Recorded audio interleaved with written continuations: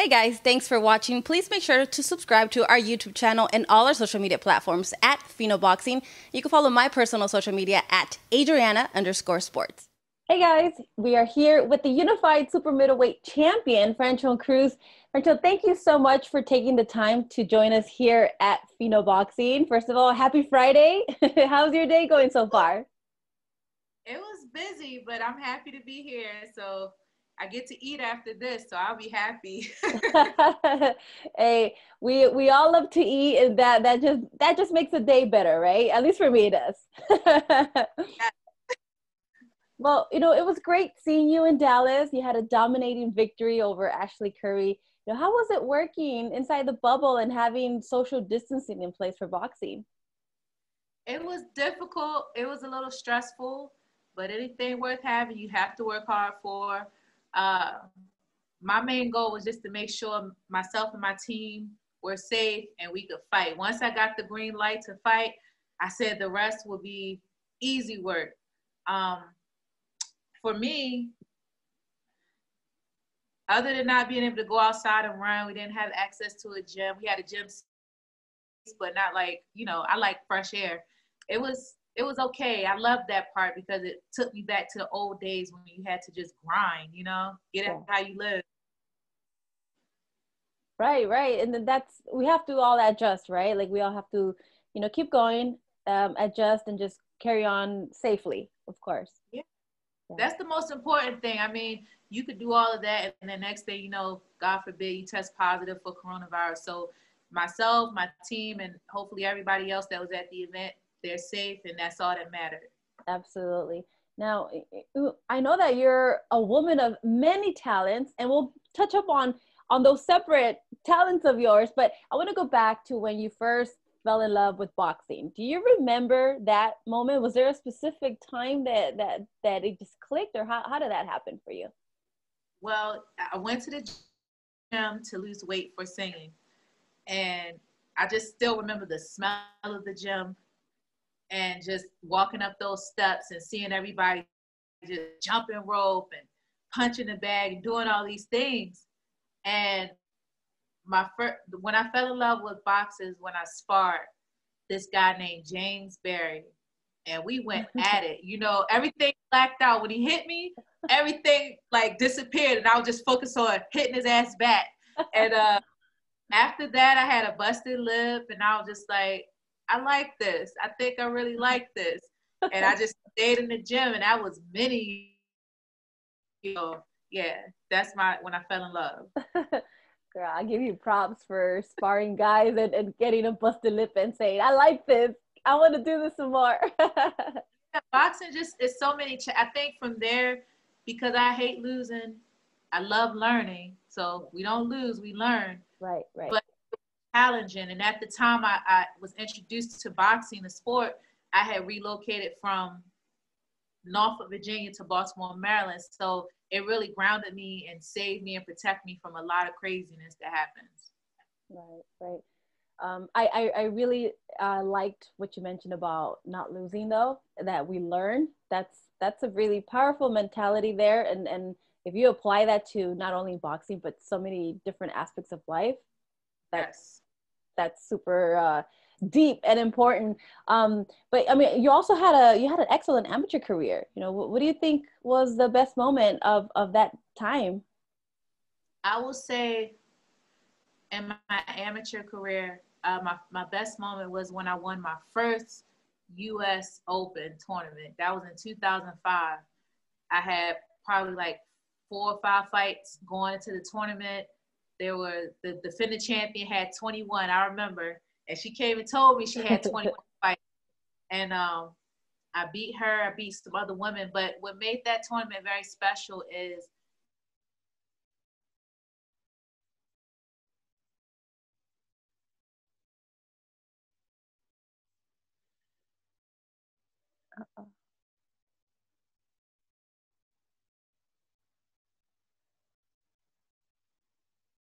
Oh, all right. I guess we're having some technical difficulties.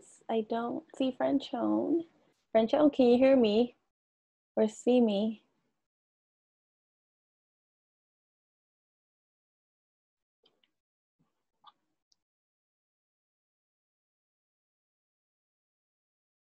Here we go.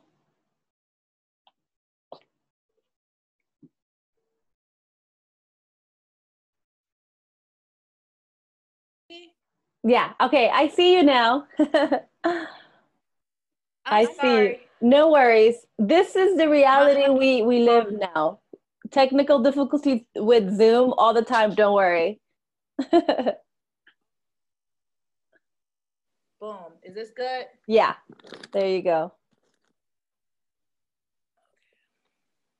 My apologies. That's my husband. He's doing stuff and annoying me, but I love him. But yeah,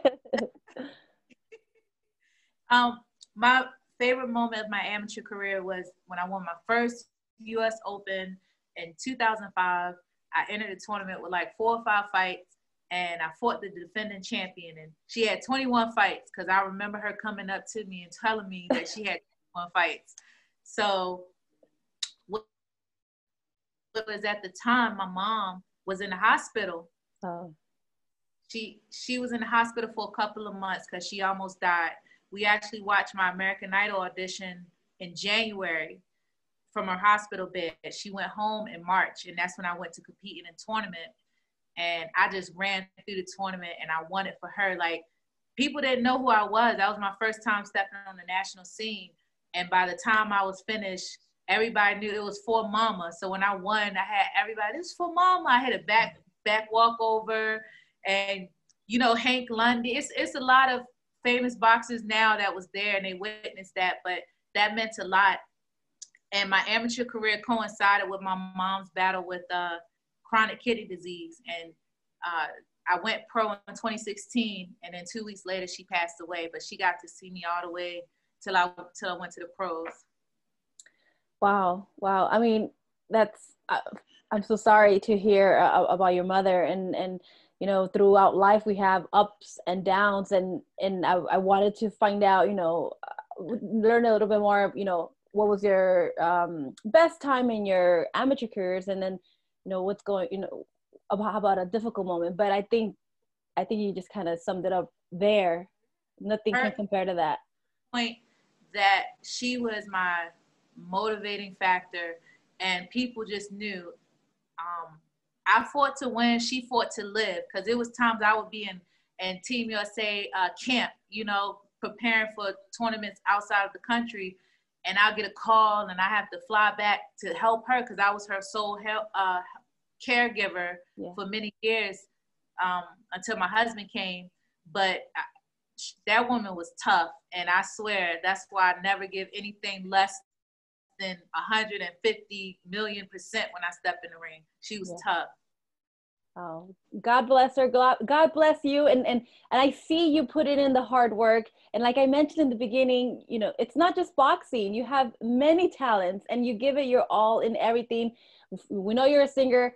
I'll get to that in a second, but I also know you have a passion for fashion. You know, do you see yourself working in that field, either now or just waiting until after your boxing career? Well, I've had the opportunity to create looks in the boxing world. Like some of the fighters' outfits that they wear to the ring, I've created for a few big names, you know? And I want to get more into that because especially with like this female card coming up in March, I would love to dress like 1 or 2 females for that card, you know? But down the line, I want to cross over more to doing traditional. And I love it. It's an expression of me. I'm a creative, whether I'm boxing, whether I'm singing, whether I'm doing something else. It's part of who I am. I love that. I mean, I noticed your outfits in Dallas, and I love it. If we can see more of that, you know, even in the female car that you mentioned, that'd be awesome. So I wish you the best of luck of that. I would love to see just not just females fighting, but I mean, if we could alter or, you know, help out the fashion in boxing, hey, I'm all for that. So you know about fashion. When we were in Dallas, I didn't get a chance to speak to you when I first saw you, but you know how to take over a room, girl. Your sense of style is really nice. Thank you. I enjoy dressing like in my taste, you know. Maybe I've had some people say that maybe what I wear is not the norm for boxing or boxing reporters or whatever.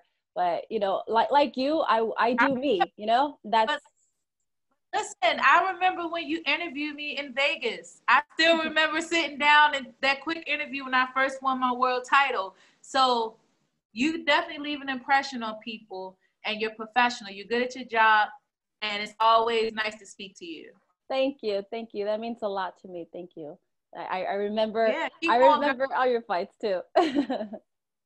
Thank Well, so fashion, boxing, and of course, we all know you sing like an angel as well. You participated in, you know, American Idol. Tell me a little bit more about that experience. Not everyone, God, I can't sing for anything. What is that like to participate in American Idol? Well, it was a great experience, and it showed you how life, what we see is all about perception. And I was very young, and at the time, they weren't taking a lot of young acts. Also, I was different. So they, what you see on TV is an accumulation of a couple days work. Yeah. So they actually sent a crew to my gym to do a piece on me. The first crew they sent got into a car accident. So me being a contestant, I'm like, oh my God, I'm definitely gonna fail. Like people almost died to come see me. Oh my God. Yeah, but then they managed to get another crew there, and just the audition process is long. People think you just stand up there and you're in front of them, but you have to go through a few rounds of other judges before you actually get on TV. So you have all these people, and it was like an empty hangar, like a convention center. All these people, we're sleeping on the floor. It's cold. It's just like people won't shut the hell up when you're trying to sleep. But it's like, okay, you got to stick with it to get it. And just to have that moment to let the world see a little piece of me uh, in that form, for even for like 5 or 10 seconds, meant a lot. And it set the tone for who I am now. And if you see the full video, I said on TV, if I'm not the American Idol, I'm going to be the middleweight champion of the world. And I'm not the middleweight, I'm the super middleweight two-time champion. And it's just like, wow, I look back at it and my mom's there so supportive. And I'm just like, okay, you're where you're supposed to be. Just keep going, keep going. That's so awesome. Congratulations. I got chills when you said that. Yeah, it's so crazy. Hopefully my kids see it one day if I have some. Oh, well, that's another story. But, you know, if that happens, I'm sure they're going to be super proud of you. We're all really proud of you. Yeah. So in the music field then, because I mean, you have a lot of things going on. What are your goals and inspirations, or I'm sorry, your goals and aspirations in the music industry? Do you want to continue that? Yes. When I was younger, I had aspirations to be like the Beyoncé's and Destiny's Child and Maya's and Aaliyah's, Brandy's, all those girls. But more so, I'm at a point I want to do it for me. I just want to make music for myself. I would like to make music for other people, like behind the scenes, and write songs for other artists, because I have a lot of stories to tell. And I feel like today's music is so superficial and microwave. It's not soulful. It's a couple artists out there that are more soulful, but I feel like we got to put some context into these songs. Um, but yeah, I still want to live out that dream. I want to make me some videos to my song and just let the world experience the positive and the creativity I have inside of me. So yeah. Later on this year, I'll be dropping an EP. I've been talking about it for a while, but I'm actively working on it. So later on this year, I will have an EP when I'm undisputed. Nice. Ooh, best of luck with everything, you know. So we okay, fashion, singing. We touched upon how you started in boxing. When you went pro, I still remember watching you make your pro debut against Clarissa Shields. Why did you decide to take on such a tough challenge in your first professional fight? Because that's who I am. Me and her have a rich history, so I was familiar with her. I wasn't even planning to go pro actually, But when I spoke to her and I spoke to her coach, her management team, and I was at a point I didn't know. I was going for the 2020 Olympic Games, but I was like a little bored with it because I had been boxing since 2005, and here we are, 2016, and women's boxing is coming on to a new horizon. Yeah. And I felt like it was a good opportunity to put on a great display. I only had like 2 weeks to train, and I wasn't in any shape, but I just knew my heart and my passion me through. And Clarissa's a tremendous fighter, and she definitely bought it that night. And I think the fans and women's boxing and boxing as a whole were the true winners that night. And I appreciate the opportunity, and I think we did amazing. Absolutely. And just a few fights later, you took on Marisela Cornejo for the WBC world title. You put up a masterful performance. You defeated a house fighter in Vegas, and you accomplished every fighter's dream of becoming a world champion. You know, how was that moment for you? It was a beautiful moment to achieve such a feat that so many spent many of years trying to. And it meant the world to me because I went in as an underdog. I was self-managed. I didn't have a promoter. It was just me and my husband and my coaches. And we just went for what we knew. And I had my mom right arm because that's my right-hand man. And I just had to do it for her because she saw me, unfortunately, take an L when I debuted into the professional ranks. And I wanted her to be by my side when I accomplished a world championship. So it was a great deal for me. I felt like it came full circle. Oh, what a beautiful moment. Congratulations. It's always exciting to witness. I witnessed that in person, and just, even when you mentioned that, even some few years passed, and still to relive that moment, I'm sure it's really beautiful. As a fighter, it's everybody's dream. Well, a few fights later, I remember you faced her again. She came in as a last minute replacement. You beat her once again. And, she obviously wants to be a world champion. Do you think that she deserves a trilogy with you? What? Does she deserve what? A trilogy, the third fight. I think Marisela she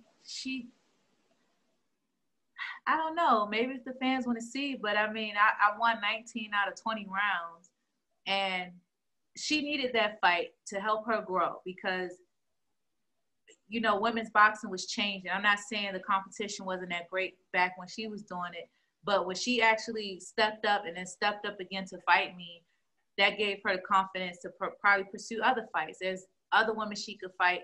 Maybe she could fight Clarissa or fight some other big name. But I think that she needed that, and I think it made her a better person and a better fighter. So that's what life is about, living and learning. Yeah.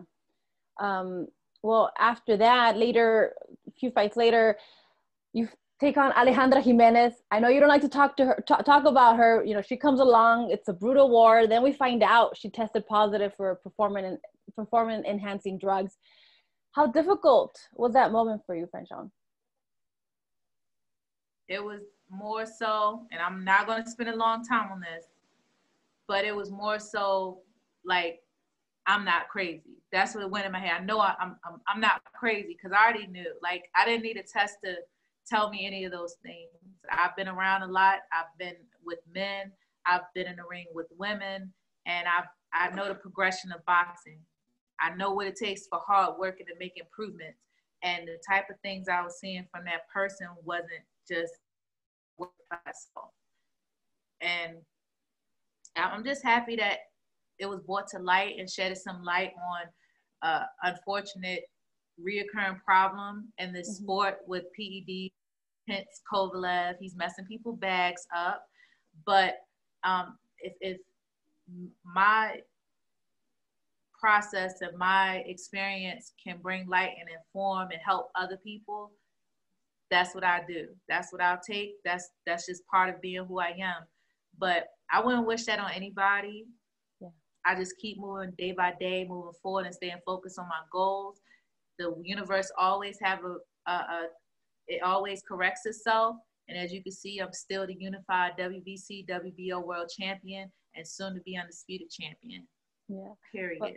There you go. And your goal to become undisputed champion at super middleweight, is that the mission? Is that what you're set out to accomplish this 2021?